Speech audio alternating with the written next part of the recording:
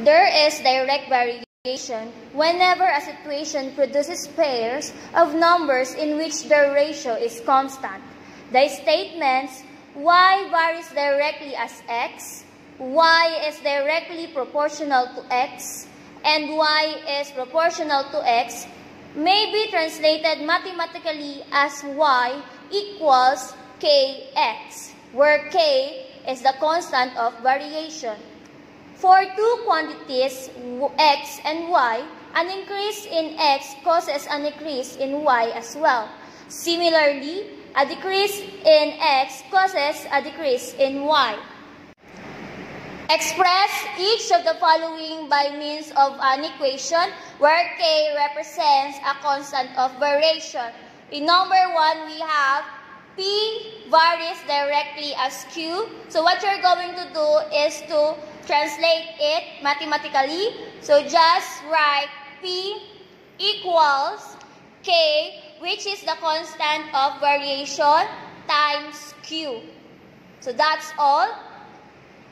In number 2, we have the cost c of candies varies directly as the number n of kilos bought. So what you're going to do again is to translate it mathematically. So just write C for the cost of candies, equals K, which is the constant of the variation, and then times N. N is the number of kilos bought.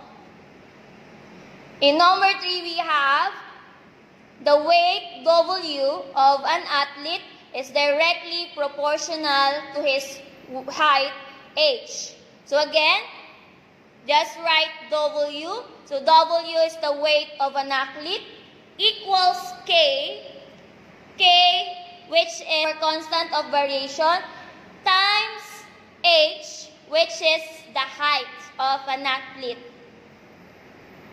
Next is, we have the fare F of a passenger varies directly as the distance D of his destination. So just write F. F is for the fare of a passenger, equals K, which is the constant of variation, times D, the distance of his destination. Last, number 5. So we have the cost C of fish varies directly as its weight W in kilograms.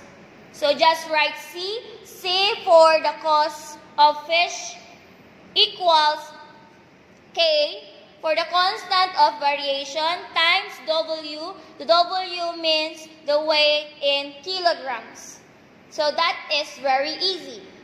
In which of the following y varies directly as x, find the values as indicated. In number 1, we have y equals 12 when x is equal to 4. Find y when x is equal to 12. So we have y equals kx. So just substitute the values of y and x to the equation that y equals kx. So we have 12 equals k times 4. So bring down 12 equals 4 times k is 4k. To solve for k, so divide both sides by 4. 4 divided by 4 is 1. So bring down k. 12 divided by 4 is 3. So that is the answer. But we have here, find y when x is equal to 12. So we have y equals kx. Substitute, so we have to find y. Substitute k. K is 3. So we already solved for k. So that is 3. And then x is 12. So y equals 3 times 12 is equal to 36. So that is the final answer.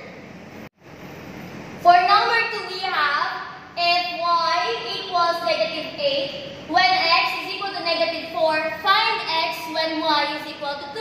So again, we have y equals kx. Substitute the y and x to the equation. So we have y is negative 8 equals k k, which is a constant of variation, times -4.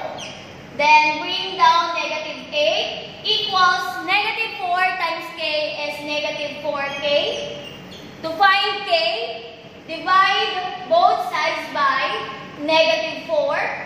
-4 divided by -4 is 1. So bring down k. -8 divided by -4 is 2. So the answer is 2. So our constant of variation or our constant k is. Next is to find x when y is equal to 2. So again we have y equals kx. Substitute y. So we have 2. 2 equals k is also 2. So we're looking for the values of x. So times x. Bring down 2 equals 2 times x is 2x. Divide both sides by 2 to get x. So 2 divided by 2 is 1. Bring down x. Again, 2 divided by 2 is also 1. So our x is equal to 1. For number 3, we have if y is equal to 24 when x is equal to 6. Find y when x is equal to 1/4.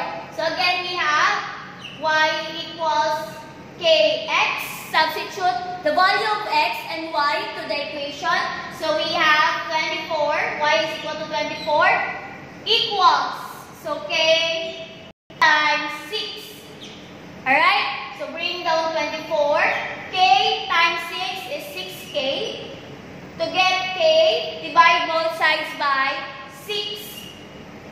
So 6 divided by 6 is 1, bring down k, 24 divided by 6 is 4. So our constant k is 4. Next is find y when x is equal to 1/4. Again, we have y equals kx. Alright? So we're looking for the values of y.